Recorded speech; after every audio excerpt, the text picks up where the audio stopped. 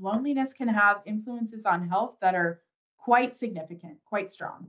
And so, in the same way that we ask older adults, do you smoke? We measure rates of obesity, we measure your blood pressure.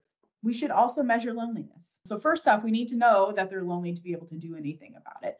And then, second off, once you learn of that, there's actually not a lot of resources out there. That's something that I am interested in looking at in the future.